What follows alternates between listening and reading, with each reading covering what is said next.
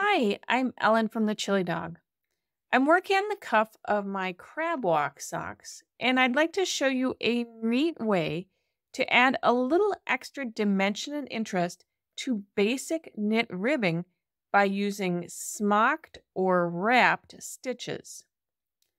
My socks happen to have 3x2 ribbing, meaning there are columns of 3 knit stitches followed by 2 purl stitches. But this technique can be used for just about any plain knit rib. Let's get started. Before we begin, if you enjoy our videos, consider joining the pack and becoming a member of thechilidog.com for ad-free access to our entire learning library, priority support, and more. When you smock stitches in knitting, you're essentially wrapping your working yarn around the stitches either before you work them or instead of working them in a specific round or row. When you smock ribbing, you want to wrap the stitches that are knit on the right side and then work the purl stitches like normal. And there are a couple of different ways to go about this. You could slip the knit stitches purlwise onto a cable needle.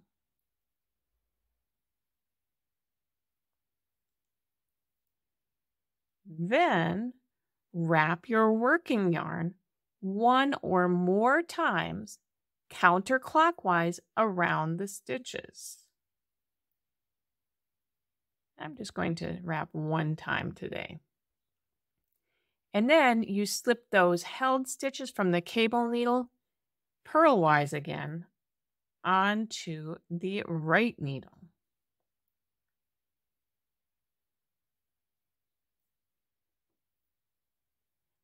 And then purl to the next rib.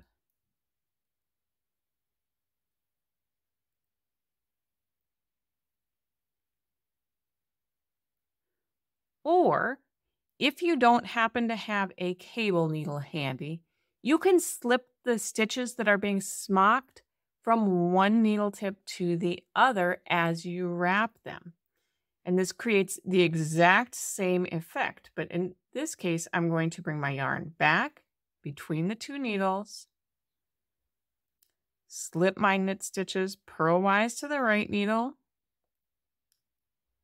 bring my yarn forward between the needles, slip the stitches back to the left needle,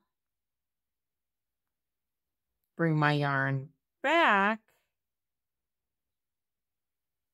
and then slip the stitches again purlwise to the right needle, and then I could continue purling.